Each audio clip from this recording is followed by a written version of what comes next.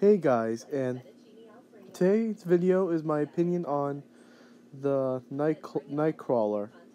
I do like his animation. I do like how he pops his head up, almost like um, Hank Helfine and as Chad the Halloween Haunter said, kind of like Demonic Dahlia. Um, so this thing is 3 foot tall, like around 3 feet. Um, the face reminds me of something like Distortions would make, or something like Distortions. This is my third favorite behind the Butcher and behind Charlie. Thanks for watching and bye, and make sure to comment, like, subscribe.